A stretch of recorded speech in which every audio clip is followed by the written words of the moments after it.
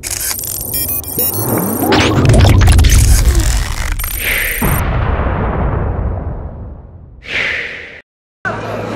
is what we do more like it.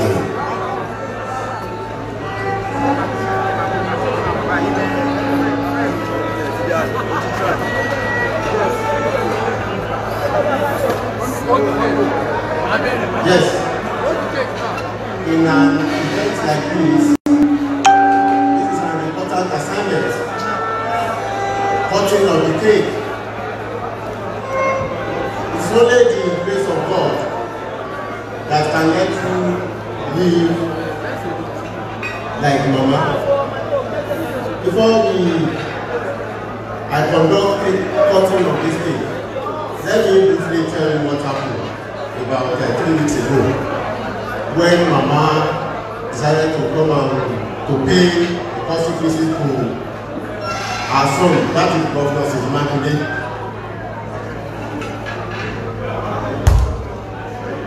I'm fortunate to be there.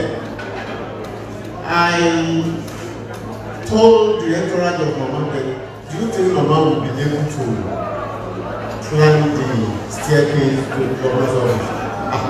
One day they come out. So, Mama will pay Kasibai. Ejeka rọra máa gbé ẹsẹ̀ sẹ́mi pé àwọn àtàjọ́ ọ̀dọ́ báwa ṣe lò pé ajẹ́ máa rìn ejeka rọra máa rìn díẹ̀. I was so surprised wípé Mama ti ṣáájú wá bí ìgbésẹ̀ tó mẹ́wàá ti táwọn wà. Mama, I'm happy for your life. Let's go straight to the business of the day. I will count 80. 80 ni màá kà ó. Ẹ máa bá wa fi ọkàn balẹ̀. Ìgbà tẹ́ bá gbọ́ tí mo bá ti gbé 80 yẹn gbọ̀ngàn ní kí kájọ́gbé. 10,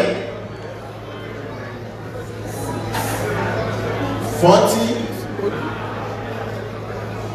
60, 70, 79, 80.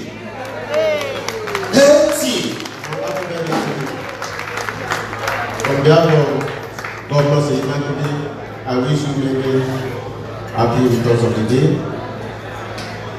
Thank you so much.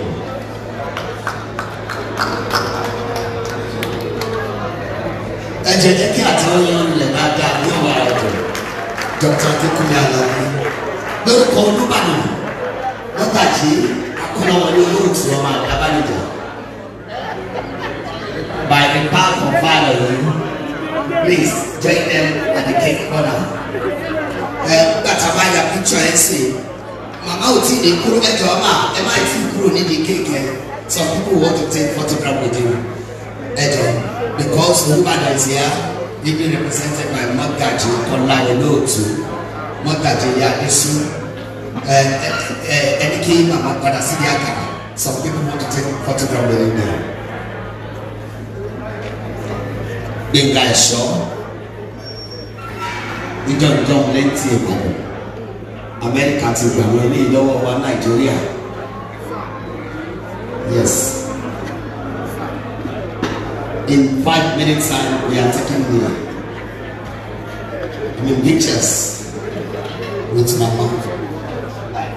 Celebrate. Name Adedayo H. Alaji Name Adedayo H.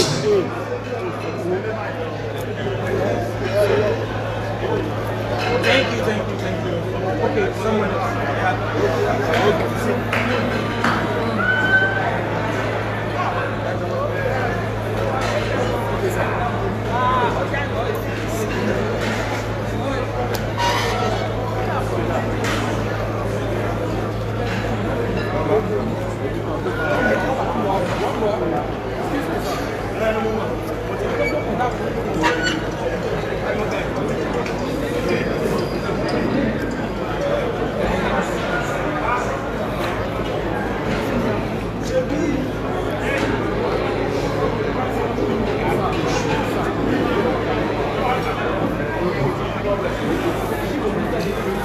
ẹ jẹ́ kí àwọn ọmọ kí wọ́n súnmọ́ bí tí kéèké wà one time ká ṣe ń pápápá gbogbo ọmọ ẹ bá màmá ẹ fọ́tò lóde kéèké we have no time to waste time.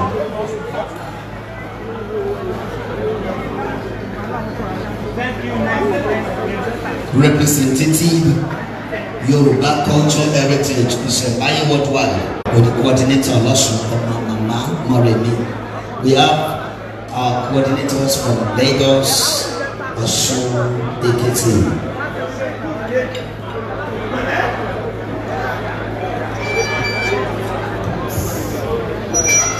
Engineer Olasunkanmi Timbi, Mọ́gàjílé Lábọ́, represented by Mr. Femi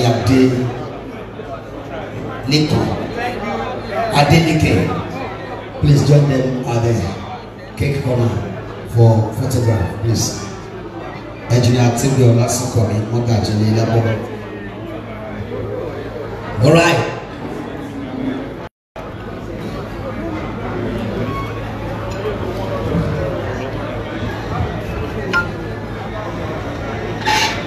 Ijó ọlọ́jọ́ mi ló kù báyìí, gbogbo wa la máa bá wọn jó, gbogbo wa la máa náwó la máa ṣẹ̀yẹ fún màmá.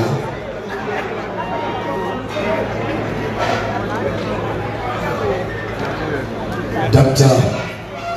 Akínkúnmi Àlàbí wẹ́ẹ̀ yóò dé. Wọ́n ní káwọn ọmọ wa bá màmá yà fọ́tò àwọn ọmọ grandchildren. Wọ́n bá màmá yà fọ́tò.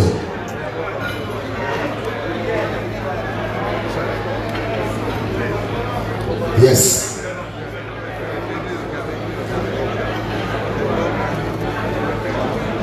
Ọlọ́run fún àwọn ènìyàn kan ní ẹ̀bùn tó pọ̀ jù. Nígbà tí King Sunny Adé tán bá ń jó, ijó tí ọmọ ọdún mẹ́ẹ̀ẹ́dógún ò lè jó. Nígbà tí King bá ṣe ẹsẹ̀ báyìí, ó ti pẹ́ wo ọjọ́ kan ọmọ bára mi lẹ̀ ni.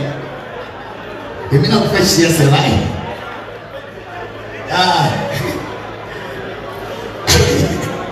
Èmi náà fẹ́ jó ní King ṣe máa ń jó jẹ́. Wọ́n ní àwọn cultural heritage pé wọ́n fẹ́ present a gift fún màmá. Let's have your gift now. Bàbá kásáré ṣe yẹ èyí tí ẹ̀jẹ̀ tẹ̀lé ẹ̀gbọ́n kan. Àràbà bàbá Yẹmí ẹlẹ́gbọ̀n.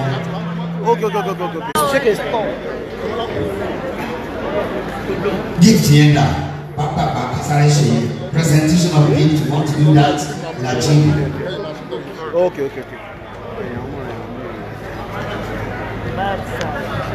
Oh my, need the phone. Yorùbá culture heritage. Wọ́n gbé ẹ̀wọ̀n wá fún ọlọ́jọ́ ìlú. Shall we? Ṣó ti yá?